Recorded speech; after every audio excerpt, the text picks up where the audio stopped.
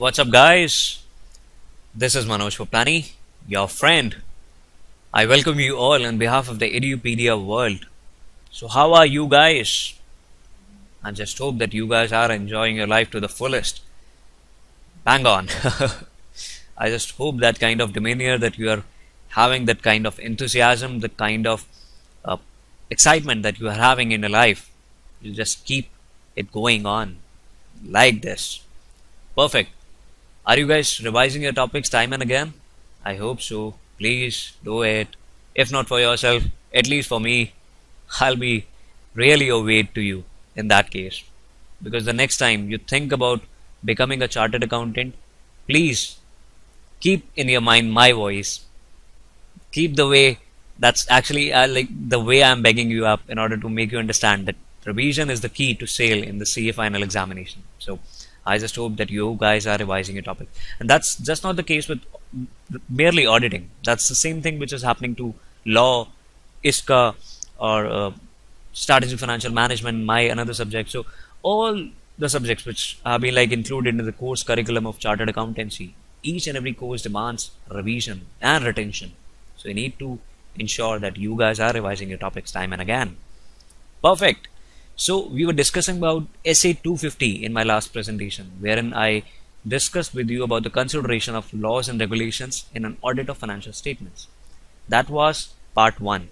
And in this presentation, I'll be discussing with you with the remaining topics of this particular essay. That's a part 2 and the last part of this presentation.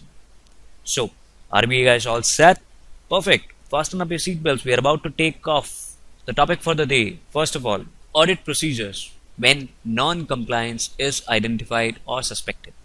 So, guys, you being the auditor, you went for some audit and you got to know that non-compliance with regarding some of the laws and regulations have been done by that company and you identified the same. Or if in case you are suspecting that something has happened. So, what all should be your steps? What all should be your audit procedures that you need to undertake in that case whenever you find out some kind of instances of non-compliance, either identified or suspected as the case may be. So what are those? So guys, first of all, if you as auditor, you become aware of the information which is concerning of an instance of non-compliance or suspected non-compliance with laws and regulations, then in that case, you as auditor, you shall obtain a particular understanding of the nature of the act and the circumstances in which it has already occurred. So you need to understand the kind of nature of that non-compliance. Okay, the company was not able to file its return on time, or the company was not able to deposit the challan on time, or if the company has like forgotten to adjust some of the dues. So you need to understand the nature of the act and the circumstances. In which circumstances has the company been like not able to fulfill the non-compliance? So wherein the non-compliance has occurred. So you need to understand those circumstances first of all. And the next thing, further information to evaluate the possible effect on the financial statements should be scrutinized in that case. You need to have the fair information. Okay, if the company hasn't deposited the challan on time, so what's the implication that it's going to happen on the financial statements in that case? So you need to gauge out for this thing as well, wherein you'll get to know about the further information. You need to evaluate the possible effect of that mishap on the financial statements. The next thing that needs to be done from your end is, if as an auditor you suspect, though it hasn't been identified, but you suspect that there may be a non-compliance, then in that case you as auditor need to discuss the matter with the management and those charged with governance. So you need to understand that communication and coordination is extremely important. So you need to discuss these matters with management and those charged with governance people, team. The next thing, if in case the management and those charged with governance do not provide sufficient information, then the auditor, that is you shall consider the need to obtain the legal advice. So that could be your team as your internal audit or statutory audit team from your office, your company, or if in case the same thing is being required, you can still take up the services of some other legal advisor as well. So That's another thing that you need to do as an audit procedure. And if in case there's some certain kind of sufficient information about suspected non-compliance cannot be obtained, that information is just not being able to provide you some kind of relevant or requisite evidence, then in that case, you as auditor shall evaluate the effect of the lack of sufficient appropriate audit evidence on the auditor's opinion. Does this particular lack of evidence is going to hamper your opinion on financial statements in some or the other way? You need to obtain that kind of evidence as well. So you need to evaluate the effect of lack of sufficient and appropriate audit evidence on your opinion. If in case sufficient information about suspected non-compliance cannot be obtained. So these are your audit procedures which needs to be done from your end when non-compliance is identified or suspected. Obtain the understanding of the nature of the act and evaluate the possible effect on the FS. Next, discuss the matter with management or those charged with governance.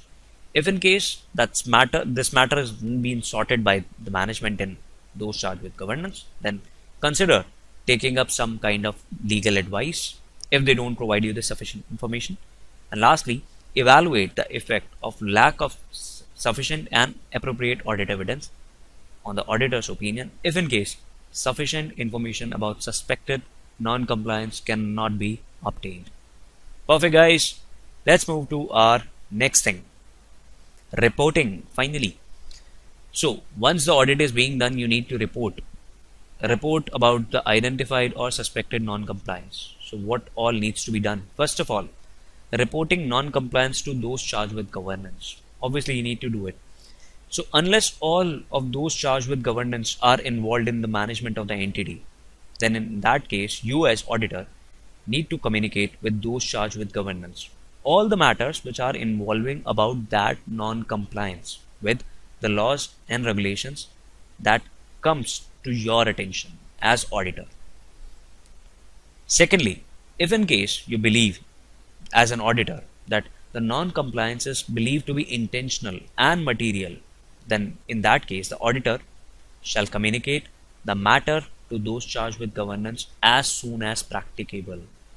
Do it if in case the matters are like having direct and a bigger kind of impact on the financial statements, and you know that it needs to be communicated as soon as possible, then do it first of all.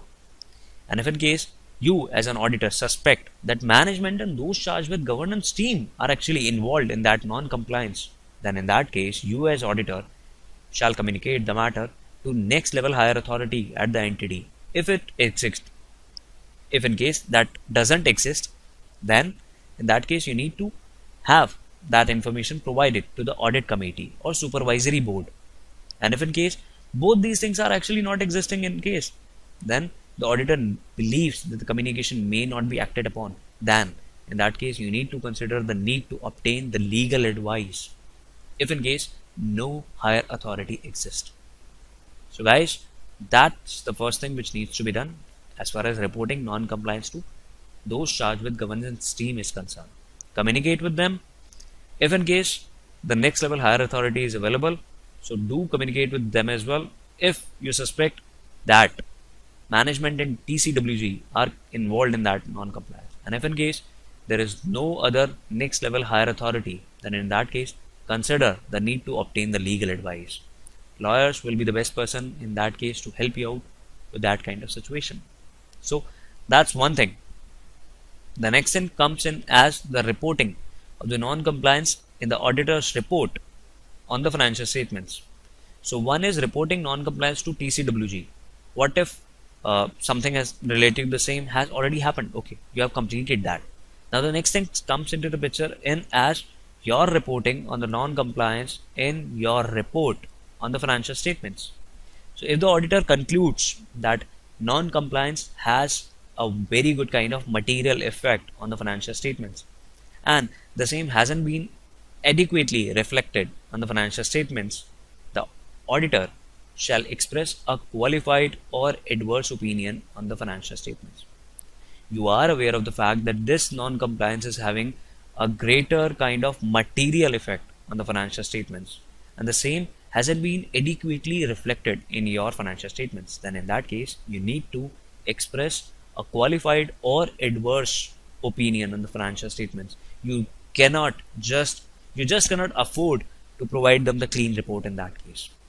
And if in case, let's suppose there might be a case wherein you just went to the management and they are not providing you the relevant and requisite kind of documentation. They are not providing you your working papers. They are not providing you the requisite details with which you can form documentation. Then they are providing some kind of disclaimer to you. Obviously, they are. So in that case, the auditor is precluded by the management or those charged with governance extreme from obtaining sufficient and appropriate audit evidence. Then in that case, the auditor shall express a qualified or disclaimer opinion. Third, if the auditor is unable to determine, you as auditor are just not able to determine whether non-compliance has occurred because of some kind of limitations which are being like imposed by some circumstances rather than the management or TCWG team, then in that case, the auditor shall evaluate its effect on auditor's opinion. So what's going to happen in that case? You need to evaluate that. And after this evaluation of the same, you need to report that non-compliance in the auditor's report on financial statements as the case may be. And then lastly, the major thing, the reporting of non-compliance to regulatory and enforcement authorities. There might be a case wherein you have been appointed by SEBI, RBI, ICRA or such big authorities. So in that case, if you have identified or suspect some kind of non-compliance with laws and regulations which are going on in the company, then you as auditor shall determine whether you are having some kind of responsibility to report the identified and suspected non-compliance to some parties outside the entity or not. That is the enforcement and the regulatory authorities. And if in case that needs to be done, then you need to report to these authorities as well. So guys, that was all about your reporting of identified and suspected non-compliance. The reporting of non-compliance with TCWG, reporting non-compliance in the auditor's report on FS, and reporting non-compliance to regulatory and enforcement authorities as the case may be, it is required. Perfect guys, you have the complete understanding of the reporting standards as well. Yippee, perfect. So now let's move to one question which was asked in CA final examination. I'm sure that it's extremely important to make you aware of the fact that you need to know what all kind of questions usually come into examination as far as auditing is concerned. My purpose will remain unfulfilled if in case you just got the entire amount of concepts and you just not got the questions which have been like asked in CA final examination. So my prerogative will remain irrelevant in that case. So you need to know what kind of questions are usually comes in your examination as far as CA final is concerned. So this was the question which was asked in CA final examination for May 2010. So we need to provide them the indicators. As an auditor, what are the indicators you would consider while verifying the compliance with laws and regulations? First of all, investigation by regulatory organizations. You went in for some kind of audit and you got to know that even RBI has deployed some of the auditors over there. What's going to happen in your mind? First of all, your mind is going to get a click. Okay, why RBI has appointed its own auditors in this company?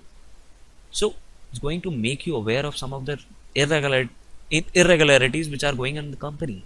So that's going to get highlighted in your mind. You need to catch that. So first of all, investigation by regulatory organization, government departments, or payment of fines, additional taxes, penalties are going on. So that is one thing. Second, payment of some unspecified services. You got to see that there have been some kind of payment for some unspecified services being made. Loan to consultants related to parties, employees, government employees. So all these things basically question your mind as to why the same have been like paid in terms of these unspecified services. So that's another indicator for you. You need to address that. Next will come in as sales commission and agents fees which are being paid in relation to some kind of ordinary services which are being paid by the entity or its industry or to services which are actually received. So sales commission or agent fees are paid in excessive amounts, extremely excessive amounts. You got to know that while selling a product, a person gets a commission of like, let's say, 50 rupees. And the next time you just got to see the accounts, and you got to know that that person is nowadays getting the commission of 500 rupees just for a single product. So why the same are being like provided some kind of excess commission? Is the company doing some kind of ethical business or not? So that's again going to question your mind in that case. So that's again an indicator for the same. Next thing, purchases are actually made at a prices significantly above or below the market price. You are aware that the Reynolds fine grip pen comes for rupees 5 on the market. Whenever you go to a normal store, stationery store, you can buy this Reynolds pen 045 for rupees 5. I'm not sure whether the price is same in, nowadays or not, but I'm just taking an example. So let's suppose it's for rupees 5. So the next time you go in that company, that's a Renault one. So they are actually purchasing some of the goods from the market. The same kind of pen is being purchased at the price of rupees 10. However, in the market that's being sold out at a price of rupees 5. Then why the company is actually purchasing the same at 10 rupees? You need to have that understanding. So why the company is purchasing above or extremely below market price? So what's the deal in that? Okay, so that needs to be that needs to question your mind in that case. Again, the next thing will come in as unusual payments in cash. Unusual, they are not pretty much common or recurring in the nature. Some unusual payments have been paid. Purchases are in the form of some cashier checks payable to the bearer or transfers to the amount of some unknown bank accounts. Again, that's the kind of transaction which indicates again to your questioning mind. Next thing comes in, some unusual kind of payments are being made towards legal and retainership fees. Some unusual transactions with the companies being registered in tax havens. Why are these transactions being made with these companies? Again, the questioning mind. Next thing comes in as a payment for some goods and services made other than to the country from which the goods are actually originating. The goods were being made in Korea and you are getting the same imported from China. What's the point, dude? You're just paying them extra cost. Why? Is there some kind of connection? Okay, you as auditor needs to check that. Next thing comes in as some kind of unauthorized transactions or improperly recorded transactions. Again, that's the thing which needs to be highlighted. Some existence of some kind of information system which fails, whether by design or accident, to provide some kind of adequate audit trail or sufficient evidence. And finally, some kind of adverse media remark or comment. You just opened up a TV and got to know, okay, Ansal, Mr. Ansal got the kind of imprisonment for 1 year. Are you guys like aware? He just got an imprisonment for a year now for the Upahar theatre case which happened 20 years ago. So our legal system, my bad, I'm still living in a country like India, just like Amir Khan and Shah Rukh Khan as well. So no offense to them, but the result, the verdict just came out, and the Ansal brother, Mr. Girish Ansal, got an imprisonment of a year now. So what's going to happen to the Ansal group now? So they have been like into some kind of adverse media coverage. So is there something which is going on in the company which has come into some kind of adverse media comment? So you need to be aware of that too as an auditor. I'm not kind of like camouflaging or any kind of like showcasing or highlighting the image of in a bad name for any of the company. I'm just taking up the examples which have been like coming in the recent news. So no offense to anybody who has been involved or in relation to Ansal. So no offense to that, but that was something which has come just came into the news. So you need to be aware as an auditor of all these instances, indicators which are being considered for verifying the compliance with the legal laws and regulations. See final May 2010, investigation by regulatory organizations, payment for unspecified services, loan to employees, sales commission or agent fees which are appearing excessive to the normal market, purchases at above or below market price, unusual payment in cash, unusual payment of legal and professional fees, unusual transactions with companies registered in tax havens, payments without proper exchange control documentation, unauthorized transactions or improperly recorded transactions. And finally, adverse media comment. I just got to know that you guys got a complete clarity. Perfect, guys. That should be the case. So if in case the same question arises in your question paper, don't forget to mention these points. You can add any of the other. These are just the illustrative ones. This list is just not exhaustive. You can fill as many as you can. Perfect, guys. I just got to know that you guys got the complete clarity as to how and what to be done with this particular essay, that is essay 250, if in case the question comes in. I do believe you got it. Perfect. Superb. So, before concluding, an essential tip, like as usual. So, remember that while writing any of the case-based question relating to essay 250, please do mention this line while you start presenting your answer to increase your chances of getting maximum marks in that case-based question. Institute of Chartered Accountants of India expects its students to write professional and technical answers. Remember. So, essay 250, consideration of laws and regulations in an audit of financial statements, requires the auditor to obtain sufficient and appropriate. Guys, by sufficient I mean the quantum, by appropriate I mean the quality. So we need to have both the things, quantum and quality together. Quantity and quality both are important as far as obtainment of legal and audit evidences are concerned. So it requires the auditor to obtain sufficient and appropriate audit evidence regarding the compliance with the provisions of those laws and regulations which are generally recognized to have a direct impact on the determination of material amounts and disclosures in the financial statements, including tax and the labor laws. And after writing this aforementioned line, you can proceed with your case-based situation, and then finally you can conclude it at the end. So perfect, guys. I just got to know that you guys got the complete clarity. Perfect, superb. So let's move and conclude our presentation with a dose of motivation, and that is your mind is an extremely powerful thing. When you fill it with positive thoughts, your life will start to change. I didn't got to know the name of the person who has mentioned this quote, so I kept it anonymous. So you need to have this thing very much clear and straight in your mind, that if in case your mind is fulfilled with some kind of positive thoughts, then only you can achieve something useful, feasible, and positive in your life. So accordingly, your life will be like able to start and feel the change in that case. So your mind is a very powerful thing. So you need to ensure that you are utilizing your mind in some positive actions, positive thoughts. Negativity, pessimism, these are things for the coward, and you are not coward. You are courageous. You are Vicky the Valiant. So you need to have your mind indulged in all the possible thoughts positive enough for you and your family, your relatives, your friends. You need to have that kind of atmosphere around yourself. So change the way you think. Fill your mind with all the positive thoughts, and your life will start to change.